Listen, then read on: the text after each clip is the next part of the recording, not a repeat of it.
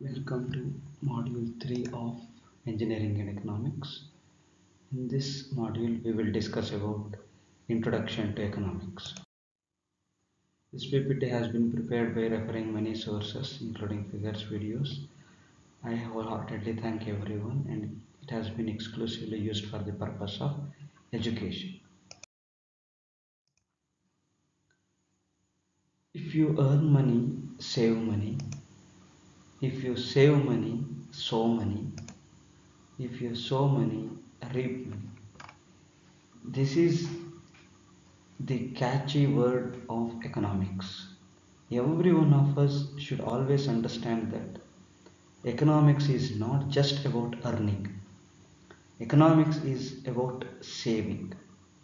When we can earn money, we have to save money. Once we save money, we have to sow it. If we sow it, then only we can reap it.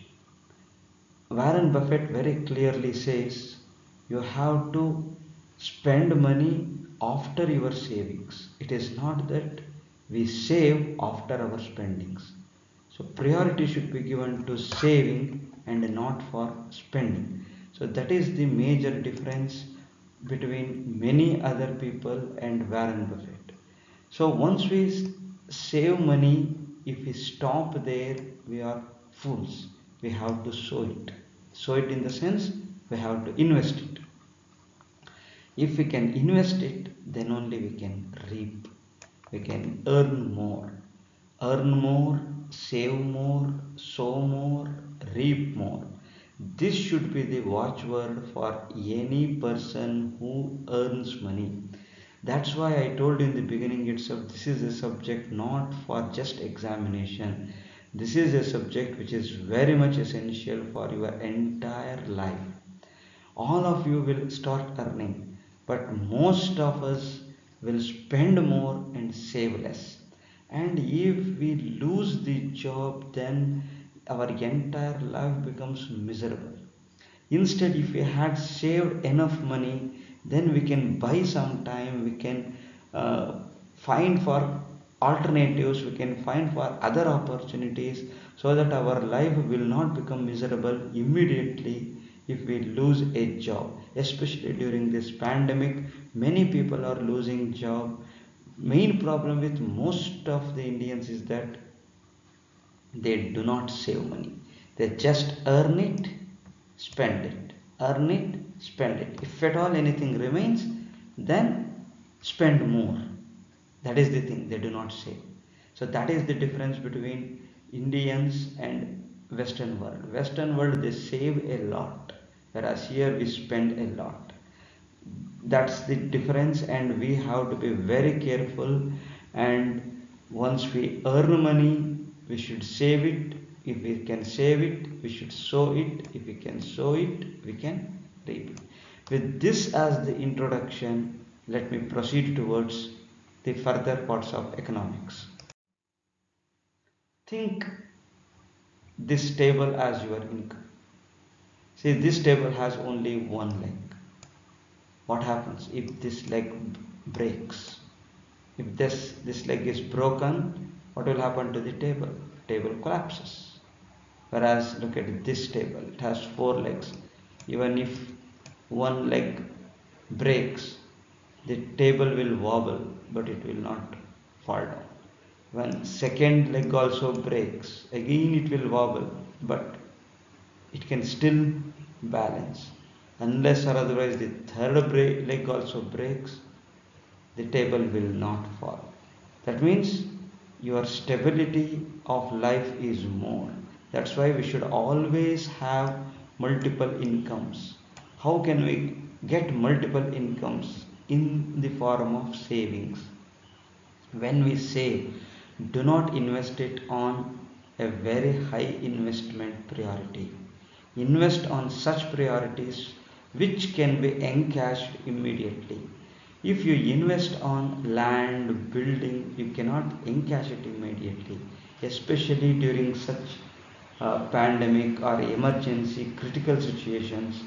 This we need money, we need cash. In such cases, we need to invest on such things with which we can get back the cash immediately. So that is another way of income. If husband and wife both of them are earning, let them earn for few years at least, so that some savings can be there as emergency fund.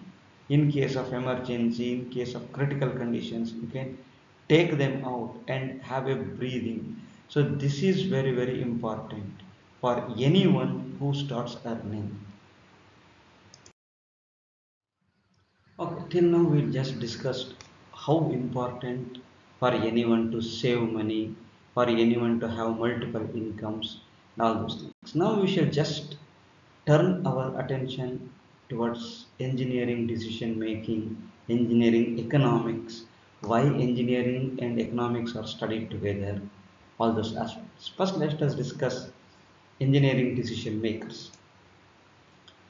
See, this is one of the several competing engineering designs should be selected. This is one of the question that an engineer need to answer. The second question, should the machine now in use be replaced with a new one? This deals with replacement analysis.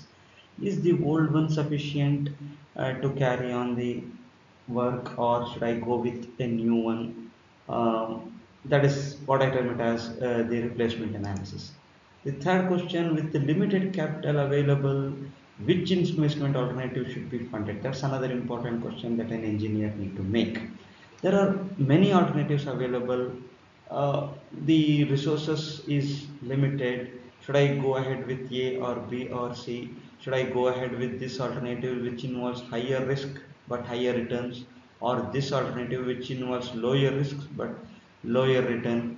That is another type of decision that an engineer need to make. Would it be preferable to pursue a safer conservative course of action, or to follow a riskier one that offers higher potential returns? That's what I just said now.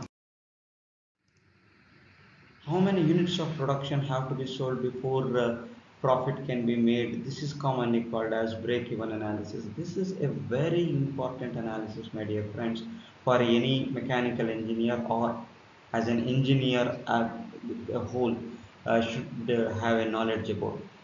Whenever you want to become an entrepreneur, the first knowledge that you need to possess is that when are you going to break even? How long will it take for me to move from loss zone to profit zone? How many units must be sold before I move from loss zone to profit zone? So at what point of time or point of units am I going to break even? That is, profit is equal to loss. That is a very important analysis. Whenever we approach banks for loans or financial institutions for loans, the first question that they ask is that when are you going to break even? Earlier we break even, earlier will be our movement from loss zone to profit zone, the better will be the prospects of getting the loan. So this is another important analysis. Among several proposals for funding that yield substantially equivalent worthwhile results but have different cash flow patterns, which is preferable? Many fundings are available, different cash flow patterns are there. We will discuss about these cash flow patterns as we move further in this chapter.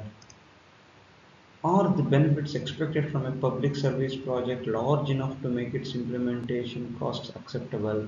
See, if I collect money from public, and if I start implementing that investment on a project, is it uh, is that implementation acceptable? Can I justify the collection of the funds from public? So that is another question that an engineer need to answer. Now we will see how engineering and economics can be merged together. Engineers always concerned about design, construction, operation of machines, structures and processes. Engineers pay less attention to resources. That is what is normally engineers do.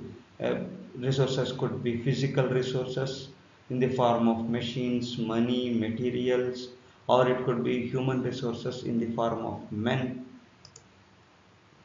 Mission of engineers is to transform the resources of nature for the benefit of the human race. This is what engineer is. Engineers take oath. They take oath and say that whatever we do service, it is for the benefit of the human race. That's why engineering is a profession, because they are on oath. They do service for them. Money is secondary, whereas benefits to human race is primary. So their earning, it becomes secondary, and benefits to human race become primary aspect. And whatever they do, whatever they design, whatever they renovate, invent, or whatever they do, everything is towards the benefits of human race. Limited resources are added, have added a pressing dimension to engineering valuation. See, this is very very important here. Now I am going to bring in economics portion. Limited resources. What was happening till now, there was no dearth of resources. Population was less, land availability was no more, natural resources were available in plenty, in abundance. Never we felt that there could be a shortage of resources. That the prediction is that at this present level of consumption of petroleum, by 2050, entire earth will be out of petroleum products. Another 30 years or so. Now we have to go for alternative sources of energy. That's what the entire world is moving towards: alternative, non-conventional, renewable sources of energies. So this is what is the present demand now, and that's why engineering is being looked from a different dimension. Now that dimension is nothing but economics. So now engineering and economic, they need to work together. They are not separate. We have just understood that why economics is very important for engineering. Engineers just can't say that my job is just to design, produce, send it for marketing, that's all. No. As an engineer, you need to prove that the resources that you are using are minimized. Cost is minimized, because resources are scarce. They are not available in abundance. They are getting depleted day by day. Looking into all these things, what is important is that engineering and economics are inseparable. They need to go hand in hand. The choice is among alternatives. Feasible alternatives need to be identified and then defined for subsequent analysis. Only the differences in expected future outcomes among the alternatives are relevant to their comparison and should be considered for comparison. Whatever the future outcomes are there between the alternatives must be compared together. The prospective outcomes of the feasible alternatives, economic and other, should be consistently developed from a defined viewpoint. We need to have a very defined viewpoint. We need to understand that a feasible alternative will produce some outcome which is in line with the requirement of the economics and other aspects of any nation or any company. Using a common unit of measurement, normally rupees or dollars or whatever the currency of that particular country holds, that is the common unit of measurement that everyone uses it for analysis. That is a common language, everybody can understand that. Nowadays the entire world does the transaction using dollars, because that is assumed to be one of the strong, rather than strongest, one of the most stable currency in the world. That's why the entire world does the transaction in dollars. Selection of preferred alternative requires a use of criterion. The decision process should consider the outcomes enumerated in the monetary unit.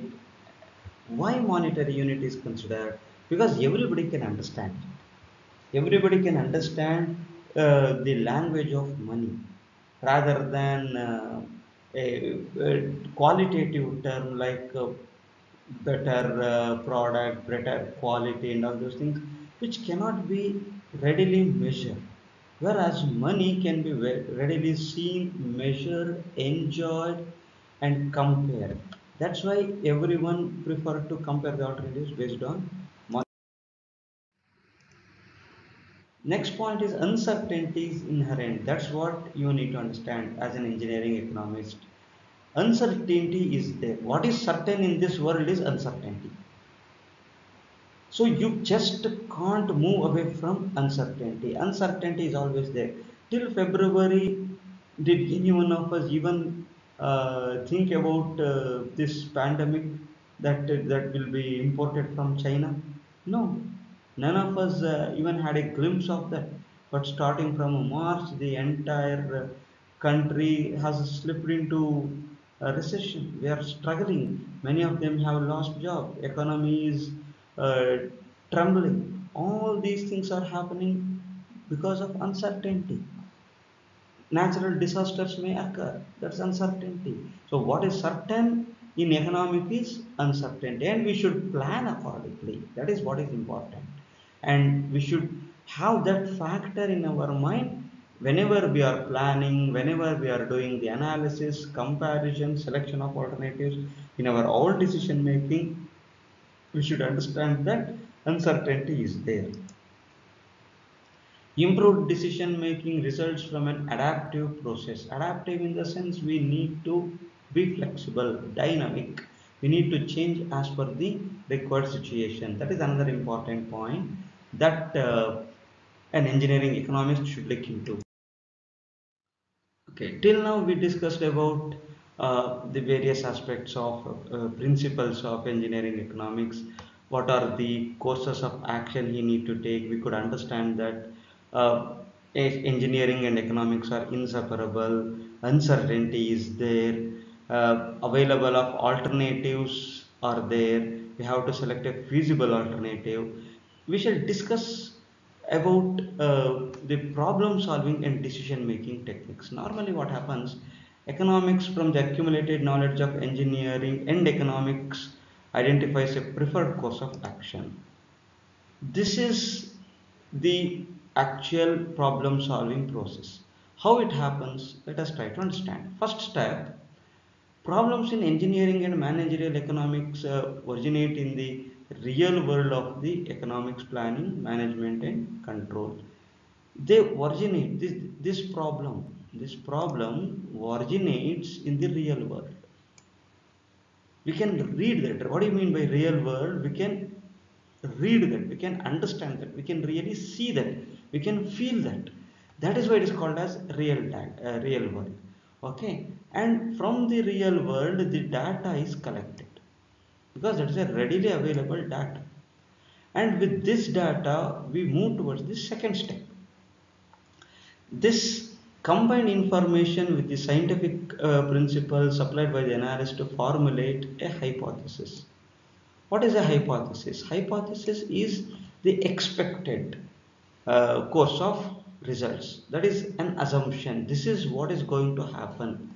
And in order to prove that hypothesis or check that hypothesis, I am going to do experiments. And using the experimental results, we are going to predict.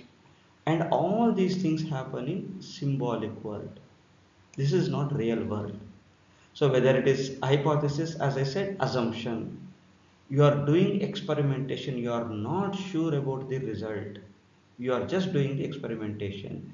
Based on the outcome of the experiments, you are predicting something, but still we are not sure whether that is the real outcome or not. Now we will move to the third step. By manipulating and experimenting with the abstractions of the real world, the analyst can stimulate configurations of the reality. Whatever the results of the experiments came, that will be verified. Where? In the real world. So you are going to implement the results of the experiments. And when I really implement that, then I will see whether they are as per my requirement or not. Then you need to improve. We will work towards improvement, and whenever I am working, I am in the real world. I am actually implementing that. I am actually working on that. When I am working on that, it is nothing but the real world. That means everything can be seen, felt, measured.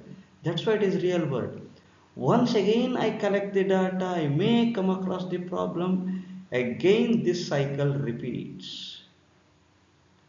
This is the cycle that moves from the real world to symbolic world, from symbolic world to real world, using the data in the real world to hypothesis in the symbolic world, again verification in the real world, and the cycle repeats till that problem is solved with the most feasible solution. There are three problem solving techniques. First one is intuition and analysis. Engineering decision is based on data from the past performances and establishes a course of action that will result in some future outcomes. When everything is based on the past data, we normally follow that data to get the future outcomes. When the outcomes, the decision are not of much importance, it is possible by intuition. Let us understand what is intuition.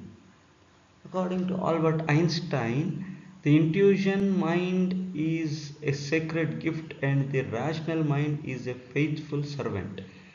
We have created a society that honors the servant and has forgotten the gift. What is that gift? It's the intuitive mind. According to Einstein, intuitive mind is a sacred gift. It means many wonders have happened because of intuition.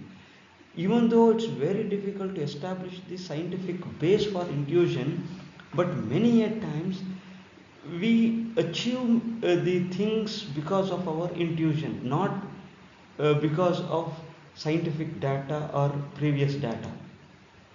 The judgments are often formalized by standard operating procedures. The SOP forms represent collective intuitive derived from experiences. Our past experience will help us to prepare for a future outcome. As the solution procedure progress, factors that are difficult to quantify often arise. Sometimes many factors arise that is very difficult to quantify. I can't say why they occur, but it occurs. Judgment enters the process in determining whether a solution is well enough found to be accepted or not. This is how it appears. From the past, I come to present, make a decision, and go to future. So this decision may be with the help of intuition, which is a sacred gift, or maybe with the help of an analysis based on the previous data, science, engineering, everything. So problem could be solved either with the help of intuition or with the help of analysis. But one thing is true, for every decision we cannot depend on analysis only. Even intuition should also be given due importance. The next problem solving techniques is tactics and strategy. Strategy sets ultimate objectives and the associated tactics define the multiple maneuvers required to achieve the objectives. Strategy is the ultimate objective and tactic is to achieve those strategies. A strategic decision ideally selects the overall plan that makes the best use of organization resources in accordance with the long-term objectives. A strategic decision, normally what happens, it selects the overall plan by utilizing the organization resources to the best ability. And when it is utilizing the resources of the organization, a strategy will always follow organization's long-term objectives. It will not deviate from the long-term objectives. So whatever it is achieving, they are all in line with long-term objectives of the organization. A strategic industrial decision could be a choice from several different product designs to develop the product or to products to promote. A strategic plan can be implemented in number of ways. For example, each industrial design or product has practical alternatives or tactics, like which kind of machine to employ or materials to use. This is a very common problem that every engineer need to face. Which machine to be procured? One of the study has revealed that Indian workers are so skilled that they produce the tolerance limit that a CNC machine can achieve. It's a fact. It's a fact, and I have seen with my own eyes uh, people working in Bangalore company. Their precision is so tight, so wonderful. They meet very tight tolerances, which otherwise only CNC machines can do. But their tolerance limits sometimes are even better than CNC machines tolerance limits. That is the skill set they have. Okay, and this is one aspect an engineer need to think of. Should I employ a new brand new CNC machine, or can I carry away with the old lathe itself, turning center itself? So strategy is towards achieving the objective, and tactics are towards achieving this strategy. That is the difference between strategy and tactics. This is the difference between strategy and tactics. Very clear. See, tactics are doing, as we have already discussed, they are the ways of achieving strategy. Strategy is towards planning, large scale, why I am doing that, difficult to copy, long term frame. Okay, whereas here we can very clearly see that this long term frame can be achieved with these short term frames in the form of tactics. Look at the tactics, it's for a smaller scale, it answers the question how, it is easy to copy, and finally they are all towards short term frame to achieve all these things. That is the strategy. The third problem solving technique is sensitivity and suboptimization. This is done to explore the effects of deviations from original plan conditions. Normally, what happens whenever we do a plan, whenever we start implementing, new problems arise. And when new problems arise, the original plan gets deviated. Sometimes it will be scrapped also. So that is what is important in sensitivity and suboptimization. Suboptimization occurs when there is larger problem than the analyst had visualized. What is important here is sometimes we come across a larger problem than we had anticipated. Three perspectives lead to suboptimization. The cross-eyed view, wherein both organizations and individuals can be confused by opposing objectives. When you are implementing a strategy with the help of tactics, opposition could be there from workers. You should have anticipated that. Uncertainty is certain. But sometimes what happens, the objectives of the individual and the organization is entirely different. They are moving in totally opposite directions. Then the problem is not small, the problem is a very large problem. So that is the first case of suboptimization. Second case is a short-sighted view. The tactics adopted may not have the same efficiency in the long run. You come across a particular tactic that yielded result in the short run, and you try to continue with it without understanding that this tactic may not have a long term success. The success rate may go on reducing, you might not have visualized that. Many political parties indulge in such short sighted views. In the long run, it may not succeed, but in the short run, it may succeed, and they try to implement such things, especially during election time. They do not want to take any kind of risk during election time.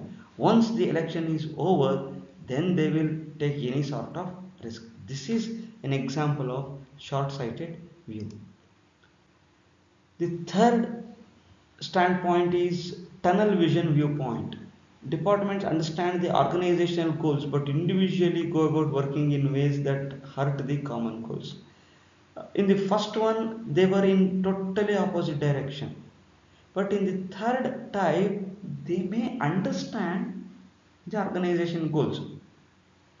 It is not that they want to deviate, but when it comes to individual interests, they can't say no to their individual interests. That is where Japanese are entirely different, and that's how Japanese, after being defeated in World War II, can come and occupy the third best economy in the world. How could they do that?